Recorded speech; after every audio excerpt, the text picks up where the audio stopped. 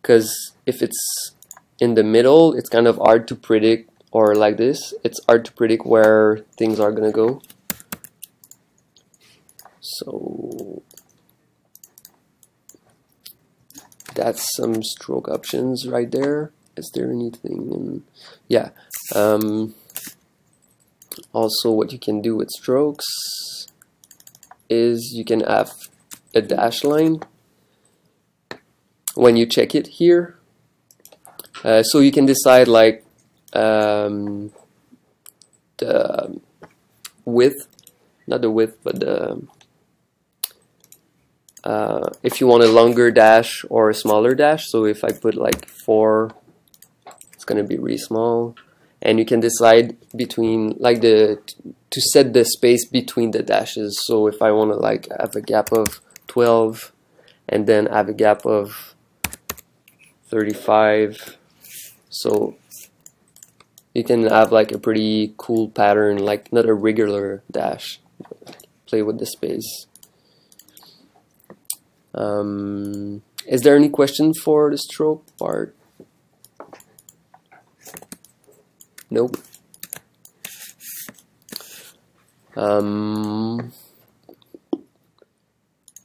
In another panel under it,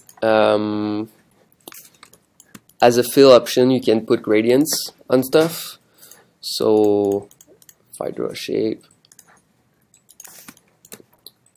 so I just click on the gradient, and there's going to be like little colored square available. You can put which color you want on them. So right now, and be careful to like it's gonna apply to the thing that is selected here.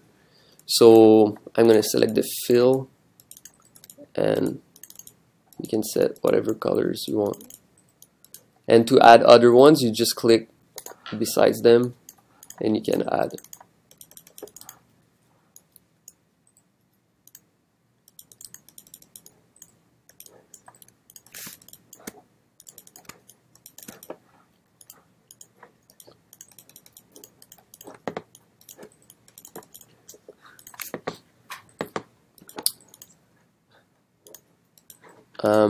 What's cool in the gradient too is you can play with how the gradient reacts to the stroke.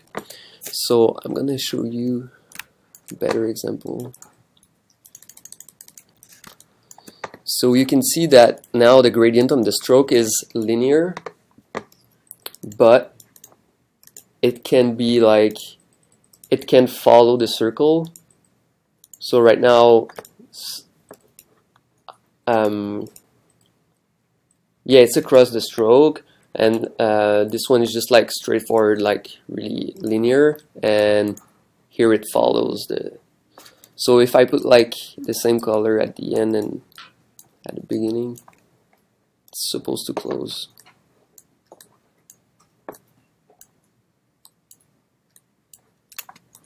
So that's really useful for,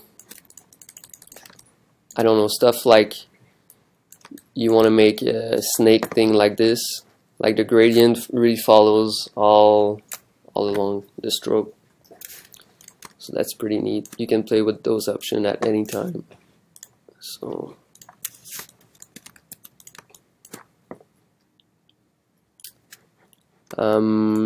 another cool thing right after the gradient is transparency. You have different like blending modes. So your shape you want, it's a bit like in Photoshop. If you use that, you can put whatever you want to blend with other shape.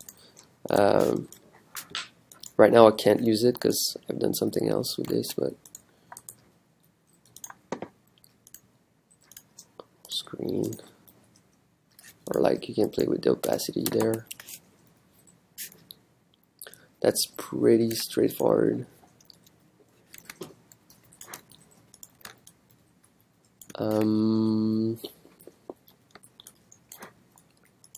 Yeah, we could play with the text. So fonts are also vectors, but I don't think it's vector, it's something else. But you can vectorize them and you can scale them as you want in Illustrator too. So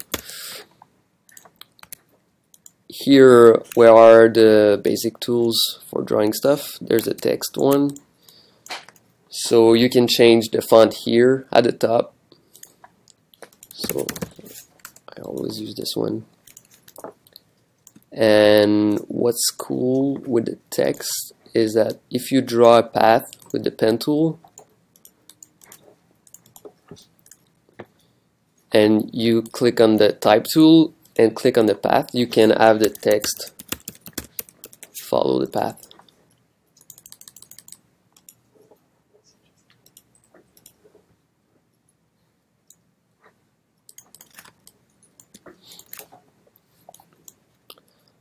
Also, if you're gonna like share files of your Illustrator project, sometimes you wanna like not have the font editable because the other people are not gonna have your font. So you can just right click and create outlines, and you're gonna have your text as shapes.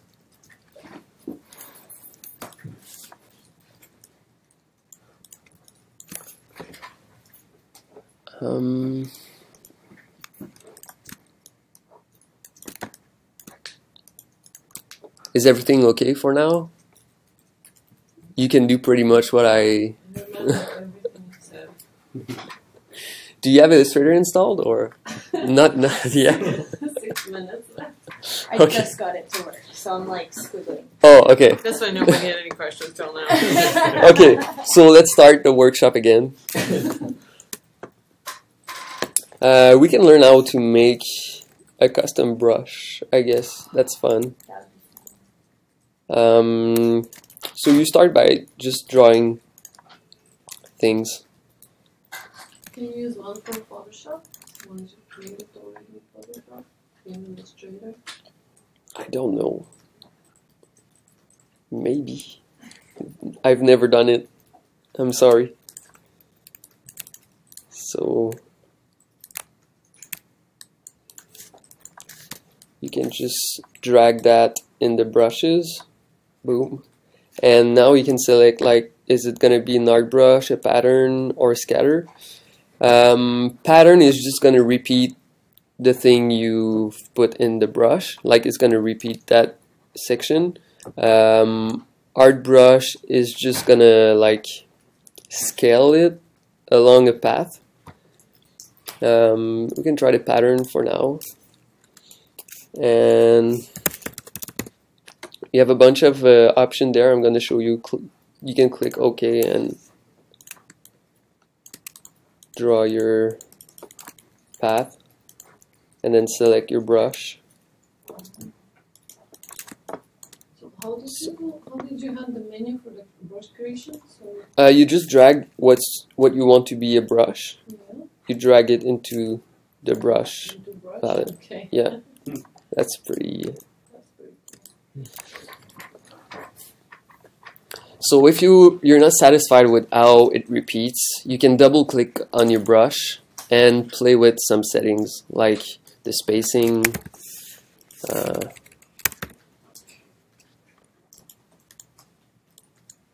also the scale of it.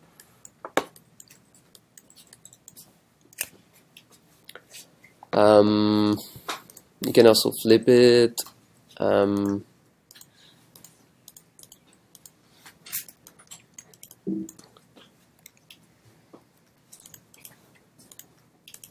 So yeah, you can like play with a bunch of options there to modify like the look of it.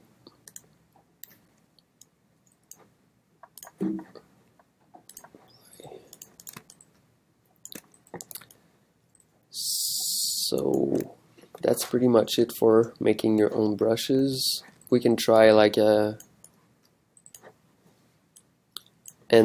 art brush. So if I like do this,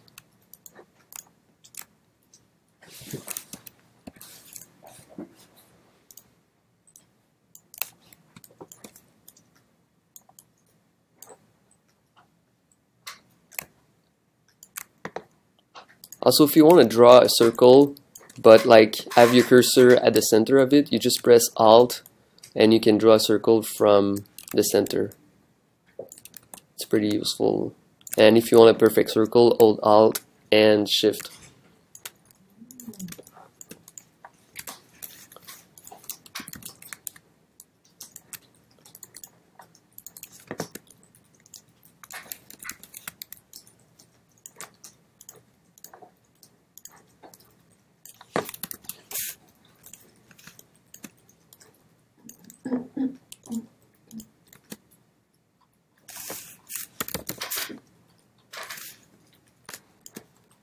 So I selected art brush instead of pattern, and now I can like just use it for this, or can modify this. Whoa.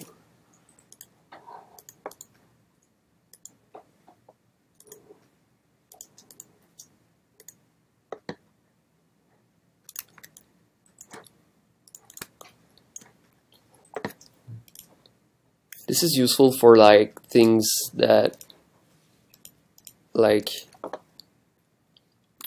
for this one it's not a good example because it's like all scaling it and like it looks weird, but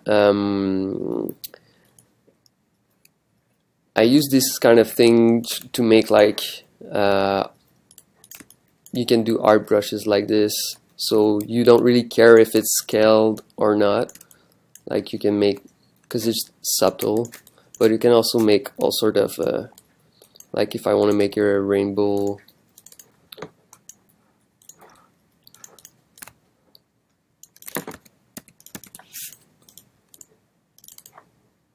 so if you make something move, like you hold Alt if you want to make a copy of it, and you can press Command D to repeat it, repeat the movement that you just did. How did you do that? So you press Alt as you move a shape to repeat it, and then if you like the space, like I can do it like here, if I want it to be aligned, I just like copy it right there and press Command D to have it repeated.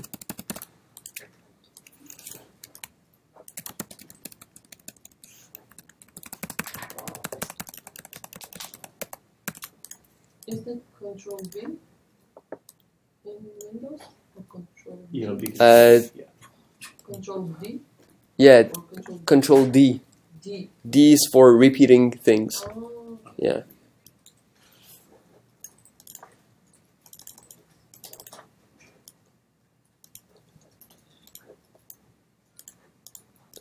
So I want to make a little rainbow brush, setting art.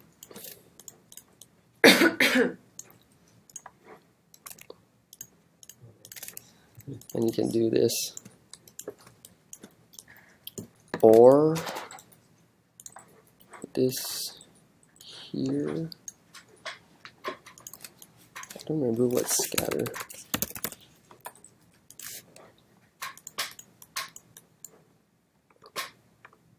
Oh, it's not there. Yeah, so oh, that's like a bit of like a pattern, but it's just like repeating a shape on a path. So scatter is basically taking what you've dragged on the symbols and just like repeat its shape. So I guess you can play with this, and but for this one, I think you can have the colors be rotating, like this instead. So you can play with the direction of your the symbol you want to be like scaled. And can you make like an end cap? That's a good question. I wonder what it would do. Pretty sure you could do it. Like if we made a version of that with a rounded end, for example. Yeah. I don't know. Maybe we should try. I've never done